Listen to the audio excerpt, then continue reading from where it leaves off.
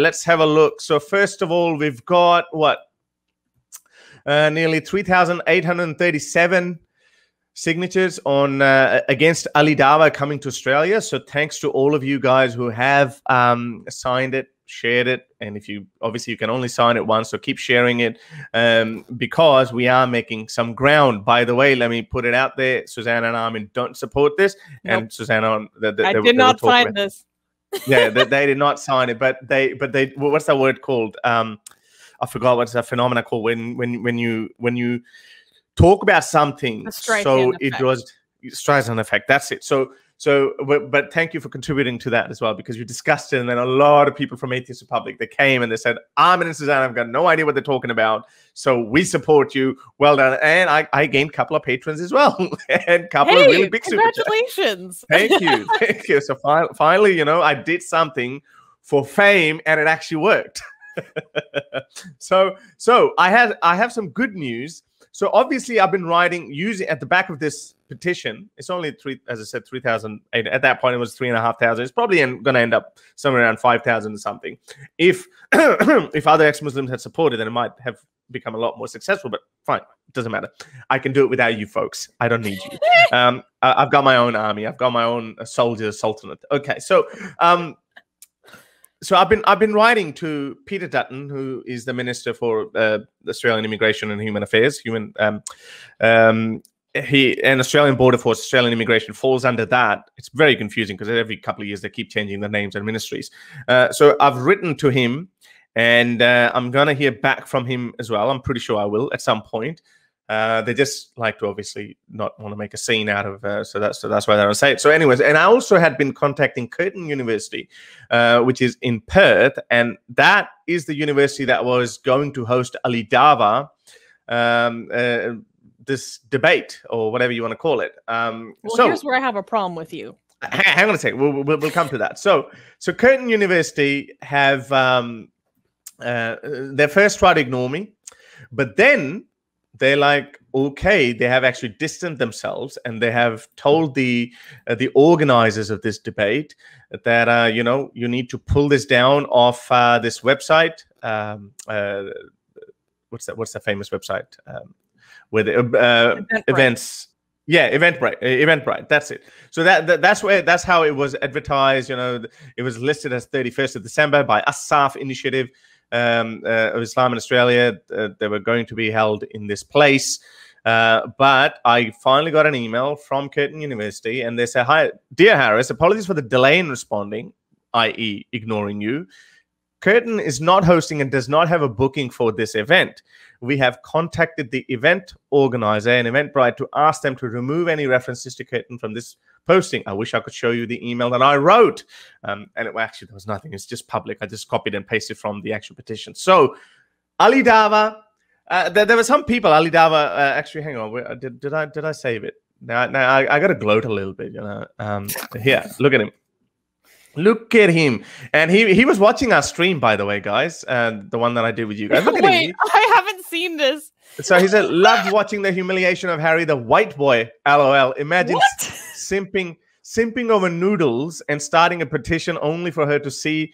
Hey, by the way, I can't simp over her because I haven't seen her face. I'm not a Muslim, so I don't fall in love with people who have their faces covered. So, you know, so I haven't seen Noodle's face. So I'm sure she's a very pretty girl. But again, I think she's very young. She's half my age. So I'm not a Muslim. So, you know, I don't have a thing for really young girls. Sorry? Never mind. Okay. We'll get to that. Let me put Ali Dawah in his place. Okay. So anyway, petition for only for her to see you're in apostrophe. There's no apostrophe needed there. Your inconsistencies and leave you. I even signed the petition myself. You idiot! You signed in your own demise. Anyway, LOL. Ha ha ha. Can't wait to arrive in Australia and see Harry the kangaroo. Okay, sorry, son. You're not going to be able to come to Australia, or at least not to this university or any other university, because I'll make sure I'll use this. I'm not going to declare victory on that so the petition stays up, and I'm just going to send it I downloaded the signatures, and I think something like, I don't know, 400 pages with a lot of names on it, a lot of names who have said. So, you know, the hard copy makes a difference. So anyway, so that's it. Ali Dawah has been banned. But guys, please keep signing it. The link is in the description, and this is a link, as you can see here. I will eventually forward that to Australian Border Force as well, and he might get barred from entering Australia forever. But having said that, I personally think that he should be able to come to Australia, but just not on a public level. So he shouldn't be allowed to give a platform unless he renounces his view or his incitement to execute ex-Muslims like myself. Anyway, so Susanna has a lot to say. You can have the last word. Well, I'm not going to rehash everything we've talked about before, guys. If you want to see what Armand and I our stances on this, and then Horace joined in towards the end of that stream, go to the Atheist Republic channel. I think we titled it Sultan versus Ali Dawah or something like that. So I'm not going to rehash what we talked about there. I'm going to talk about this new thing with Curtin University. Okay, Horace. Well, first I will say that I disagreed with the government taking action on this. That's mostly what we talked about in the previous stream. I do have, okay, so it's called Let Ali Dawah Speak. Atheist Republic versus Horace Sultan. So here's the deal. I think it is a better strategy to go after the places that are hosting events like this. I feel much more comfortable in terms of my stance on free speech absolutism. I think that's much more consistent for me. But the nature of the event also colors this. Hey, David. So here's the deal. If he was lecturing, if he was preaching, that'd be one thing. But Horace, this event is literally a debate with him against atheists from the Secular Party of Australia. So you are literally trying to shut down a debate. All right. And I think Ali Dawah debating these atheists is an excellent opportunity. Ali Dawah is very skittish when it comes to debates, right? He's, makes a big noise about AP, apostate prophet. He makes a big noise about infidel noodle, but then it never really materializes. This is one he agreed to. I would have enjoyed really seeing him get trounced. And why are you shutting down this opportunity, Horace? I wanted to see this. Yeah. Okay. Well, literally a debate. If he was preaching, if he was lecturing, trying to promulgate his ideas, and I mean, you can say that that's possible within a debate, but there are two people well equipped there to come right back at him hard. Right.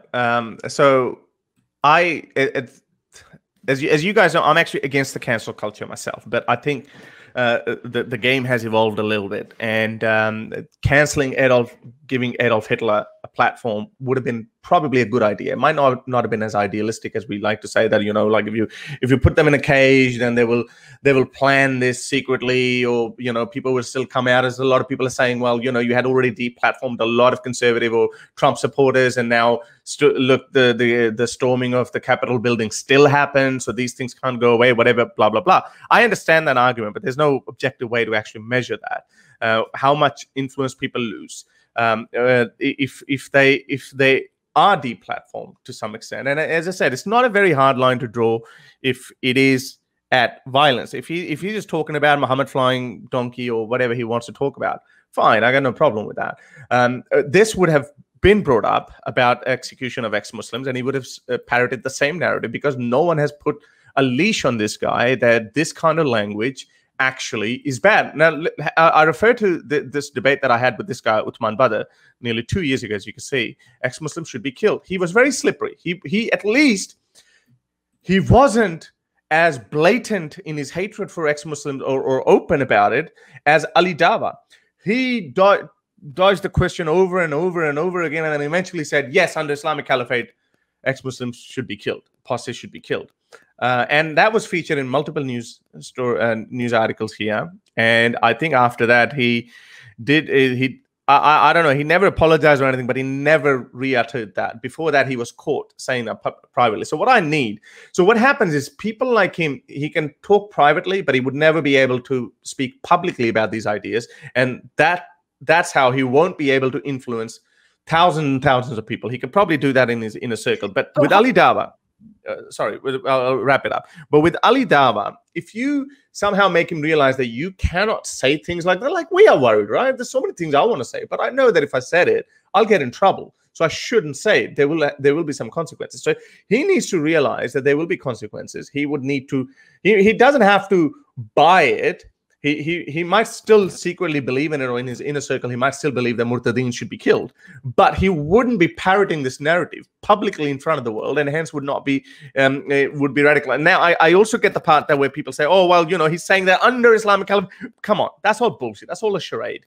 That he just in his little mind, he thinks that if he wraps it up around with these words, then, you know, he might not get in trouble. And to some extent, he might have been successful in his mind, on YouTube at least. But, you know, I'm going to go after him and try to expose him as much as I can. Well, here's the deal. Like, I think literally shutting down... Oh, bye, Deb. I love you.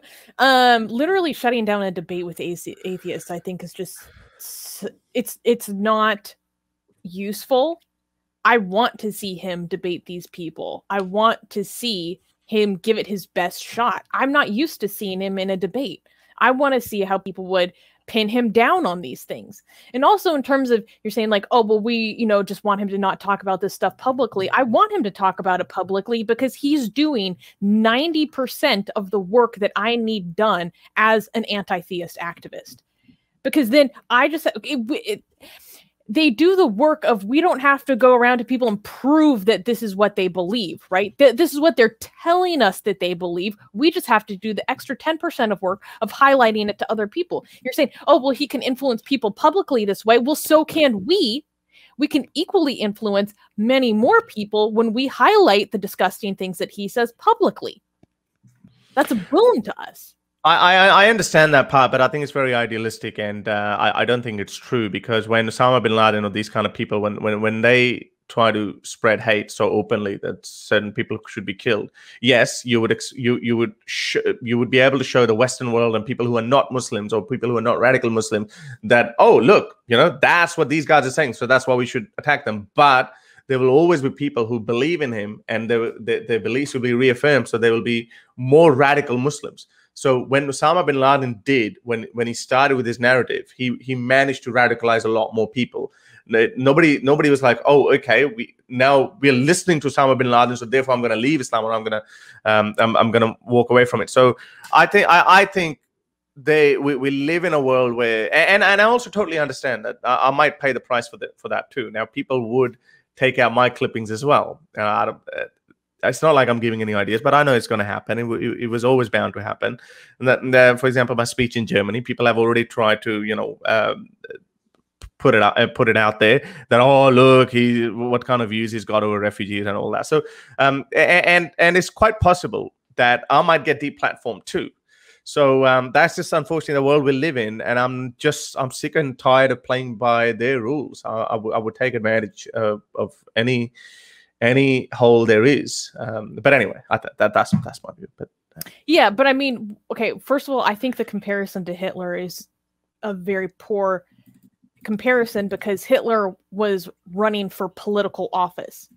Ali Dawah isn't running for political office. And while I do agree that people who are inherently undemocratic I don't think that they should, I mean, this opinion might change, but I don't think they should be allowed to run for democratic office if they're inherently undemocratic.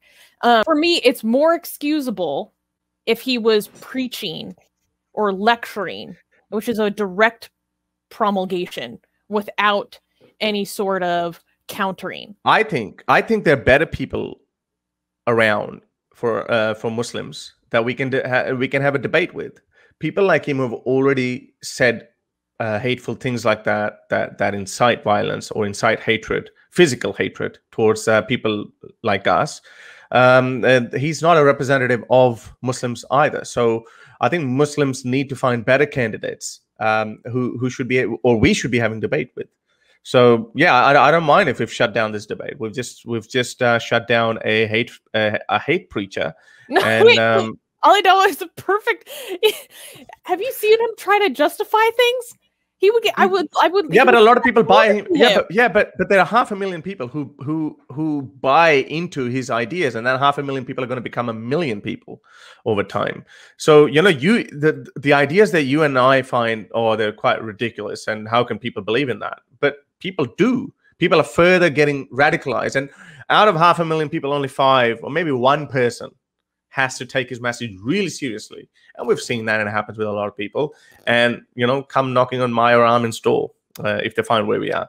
So I'm not willing to put my life in the hands or in the narratives of people like Ali Dawah.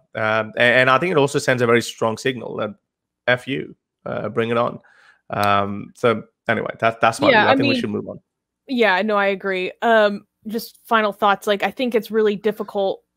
I mean, this is a larger philosophical question: is with your speech, do you always like speak to the lowest common denominator, whatever you're speaking about, right? But then, wait, shoot, there was something else I was going to say.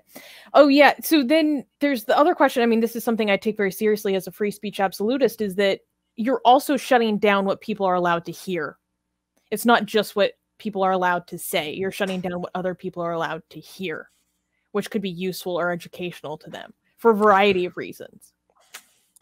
I know. Well, maybe this is why I was never comfortable with the idea of free speech absolutist. I just never bought into it.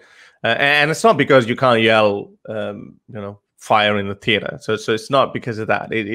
I often wonder if people, and you said that the Adolf Hitler comparison was a bad one because he was running for political office. But it's only a matter of time. There will be people who will be running, or who could be running for office, who are inspired by Ali Dawah. So it's like there's so many things, there's so many events a chain of events that can happen, and then we just would never see it coming. And again, you could call it slippery slope fallacy or whatever. But to me, I think it is important, and this is why I would never call myself a free speech absolutist, because I think it's important for us to draw a line somewhere, and there's nothing wrong in drawing a line somewhere. As far as you're saying that you're letting people, you're restricting what people should hear. Yeah, I think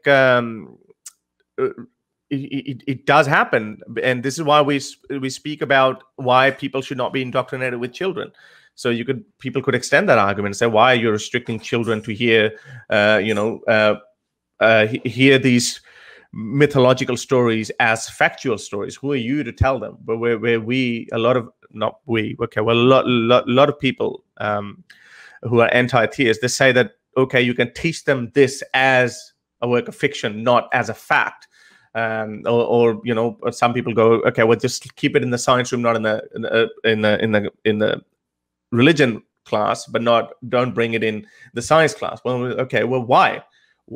Intelligent design is in their mind is a viable scientific theory for the origin of the cosmos. So why are we restricting people from doing that? Because we'll always have to draw a line somewhere, and I think those lines are always blurrier than we think, no matter how clever we think or how smart we think that our arguments are. But there will always be disagreements on those. I'm perfectly okay with this, though, anyway.